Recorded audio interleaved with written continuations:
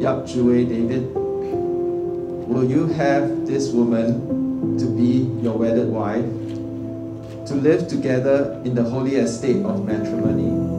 Will you love her, comfort her, honor and keep her in sickness and in health, and forsaking all others, keep yourself only unto her, as long as you both shall live? I will. Brenda, will you have this man to be your wedded husband, to live together in the holy estate of matrimony? Will you love him, comfort him, honor and keep him in sickness and in health, and forsaking all others, keep yourself only unto him, so long as you both shall live? I will.